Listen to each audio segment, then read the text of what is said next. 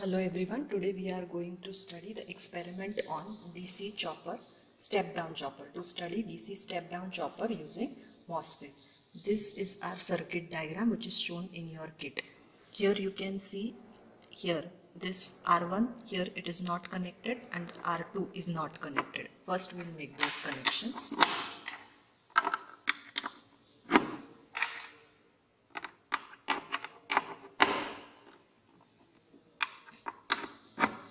Now the connection part is over. Here I have given 15 to 24 volt supply we can give here.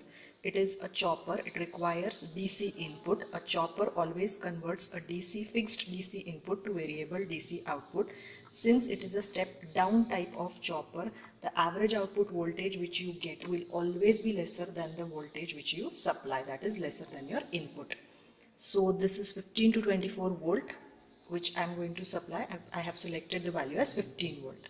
I am going to supply 15 volt through a regulated DC supply. See here, I have taken two knobs over here and that I have connected here to the input side. Okay. Then load. This is the load for the chopper. This load is already internally connected. You don't have to connect any other load over here. Okay. So here you will be connecting a DMM. See here, I have connected a DMM so that I can observe the value of output voltage. This I have fixed to DC since the output is going to be DC. Okay. So this is your DC voltage. And to observe the waveforms, here you are going to connect two CRO probes. Here I have connected two CRO probes. How have I connected it? I have taken two patch cords from here. See here. This one patch cord and this is the other patch cord.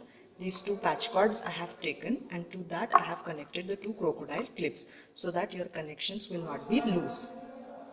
Fine. Now the settings of the CRO. CRO, I have selected channel 1, source to channel 1. Input is DC, so I have selected here it as DC. Okay. So now these are overall connections. One more thing, when you set this waveform, check out the time over here. Is it 1 millisecond, 2 millisecond, whatever, because this value is very much important in our calculations. Fine. And this is your output voltage. Now, what does this waveform indicate? See here. This is T on of the waveform. This is T off. T on plus T off gives total time T. In case of observation table, note down the value of T on, T off, calculate T. Alpha, that is the duty cycle, is T on divided by T. We not observed, that is observed output voltage, check it from the DMM, and the calculated value is Vs into alpha. Vs, I am taking it as 15 volt, that is my supply voltage, multiplied by the value of alpha. If these two are equal, it means your experiment is right. See here, I have written a note also that Vs is 15 volt, that is supply voltage, I am taking as 15. So we are having two observations table. In first case we are going to consider T on as constant and in the second case we are going to consider T off as constant. Okay. Now let us begin. Now whatever the value I've got. Okay. Let's see.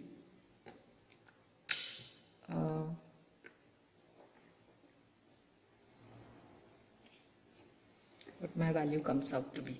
And yes, one more thing. How to adjust T on and T off. See here. Through this RA and RB. This RA is for controlling T on and this RB is a variable resistor to control T off. Fine. Okay.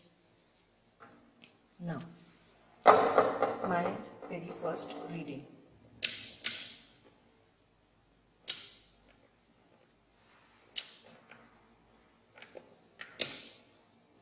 Is. So we proceed towards our first observation. Now see here. Take the position down. You can see here.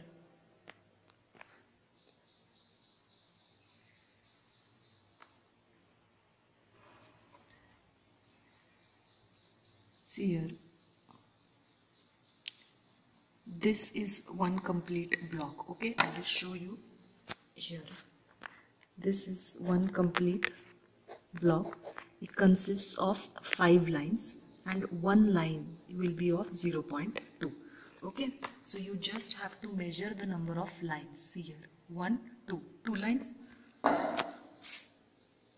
2 multiplied by 1 line is of 0.2 multiplied by this. If it is 0.5, 0.5, 1, so 1, 2, so 2, whatever value of time you have. So we have taken it as 2. Multiply and get the answer. 2 multiplied by 0.2 multiplied by 2 gives me 0.8. 0.8. This is my T on. This I am going to keep constant now. T off. How to measure T off? Take the position over here. Through this position control knob, you can take the waveform up and down. And through this knob, front and back. See here. Again, 2 lines. So, 2 multiplied by 0.2 multiplied by 2 is 0.8. 0.8 plus 0.8 is T is 1.6. Alpha means T on means 0.8 divided by 1.6. 0.8 divided by 1.6, that comes out to be 0.5. Alpha is 0.5. We not observed 7.5. Then V naught is Vs into alpha. Vs is how much? 15. Alpha is how much? 0.5. So 0.5 into 15. How much? 7.5. See, value is matching 7.5, 7.5. It is correct. Now, what I have to do, what I have done, T on is constant. So I will vary T off. Let me vary T off a little bit. Okay.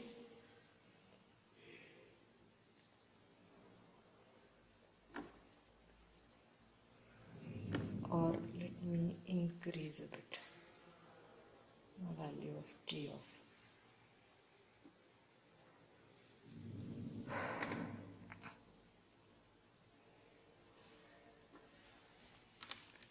See here. Now my T off is 3 lines. So T on was 0.8. I have just varied T off as 3 into 0.2 into 2. So that comes out to be 3 into 0.2 into 2 is 1.2. That is 1.2. So my capital T is this plus this. That is 2. Alpha is 0.8 divided by 2. 0.8 divided by 2 is 0.4. Observed value comes out to be 7.3 volt and calculated is 0.4 multiplied by 15. 0.4 multiplied by 15. Okay. So here it comes out to be 6, but it is not exactly matching. It means somewhere we have done some mistake. So sometimes, you have to be very precise regarding the lines. Very, very precise, extremely precise regarding your lines. So, like it is actually coming out to be, see here, it is not exactly 3 lines. It comes out to be actually 2.5 lines. Alright, if you see here, it is not precisely 3, it is actually 2.5 lines. Okay.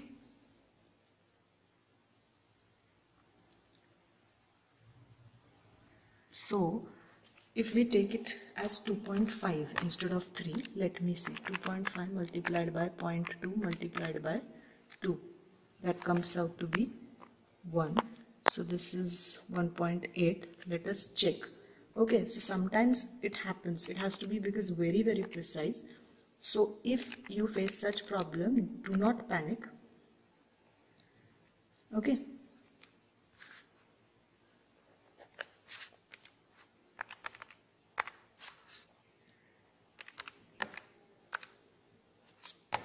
See here. Now just by this much amount, it is coming to be 6.6. Means somewhere it is matching. Okay. This is exactly matching, but it is matching somewhere. So sometimes in precision, if you make mistakes, then you can face this problem. Okay, so your readings have to be very precise. Then next is your T off. Now what I am doing is I am setting my value of T off over here to a particular value, and I shall note down the value of T on.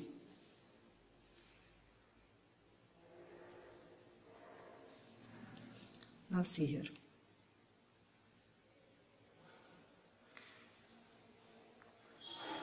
My T off is very small.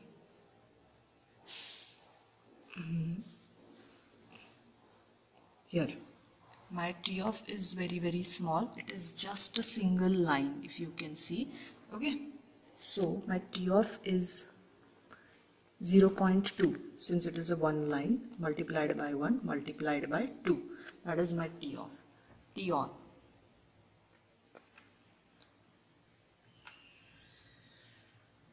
See here, my T on is just 2 lines.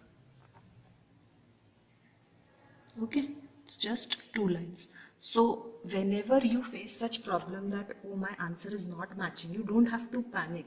Because of even point slight difference also, your answer may vary. So just check the number of lines. That is why only I had taken the second reading, and it was between 2.5 and 3. So it was purposefully taken just to show you, okay, that how even a minor mistake can affect your readings. So T on. So you just have to measure the number of lines precisely. So what was my T on? It was 0.2 multiplied by 2 into 2. Now let me calculate it. 0.2 multiplied by 2 into 2, that is 0.8, and this is 2 into 0.1 multiplied by 0.2, that is, 2 into 0.2, that is 0.4. So my T is 0.4 plus 0.8, that is 1.2. See here, 0.8 plus 0.4 is 1.2.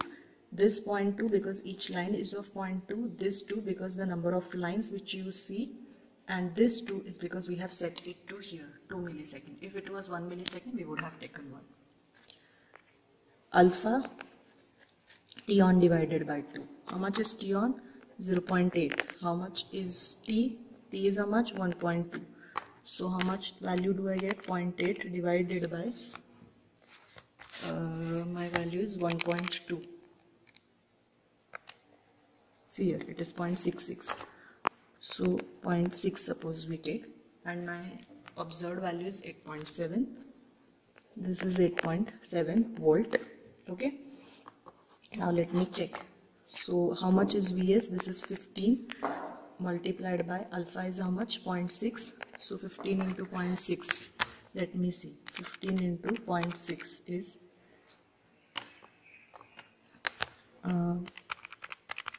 just a minute. Yeah. So this is 15. Okay. Multiplied by 0.6 comes out to be 9. So 8.7 volt, 9 volt, around about it is matching. Okay. So your observed value and your calculated value has to be near about the same.